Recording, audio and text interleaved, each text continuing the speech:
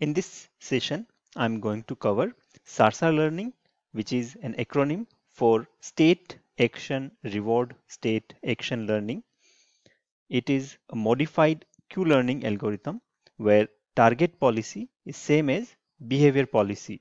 I will not describe the Q-learning algorithm in detail here, but if you don't know Q-learning algorithm well, then you can watch my video on the same where I describe all the concepts involved in Q-learning in detail.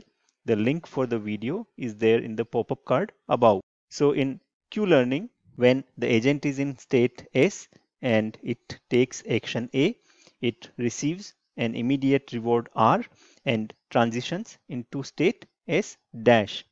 Now once in state S dash, our agent knows all the actions that are available in S dash, and the agent will also know the Q values for all the state action pairs in state S dash, and that it will know from the current values in Q table. Now important thing to note here is that the agent does not take any of these actions. The agent only considers these actions for learning, and for learning it chooses one of these actions according to target policy, and for Q learning that target policy is always the greedy policy. So the Q learning agent will choose the action in state S dash for which the action value is maximum, and that it will use to calculate the target action value for updating the Q value. Now in SARSA, the target policy is same as the behavior policy.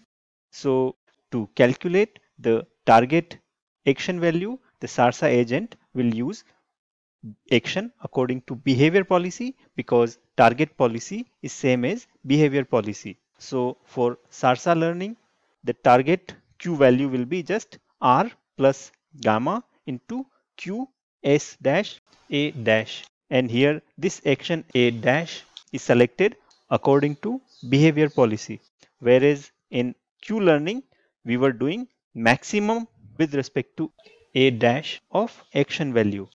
So if we look at the update equation for Q values for Q learning and SARSA, then here note that the only difference is in this term.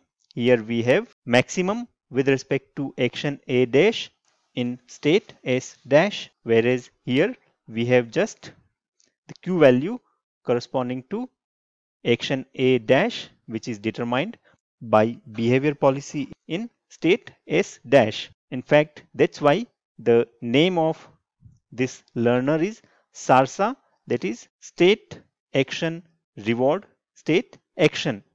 And here note that both the actions, that is A and A dash, are according to our behavior policy.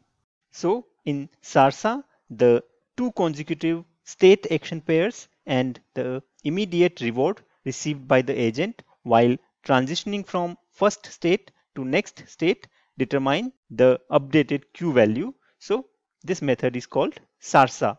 And because the target policy is same as behavior policy, SARSA is an on policy learning algorithm.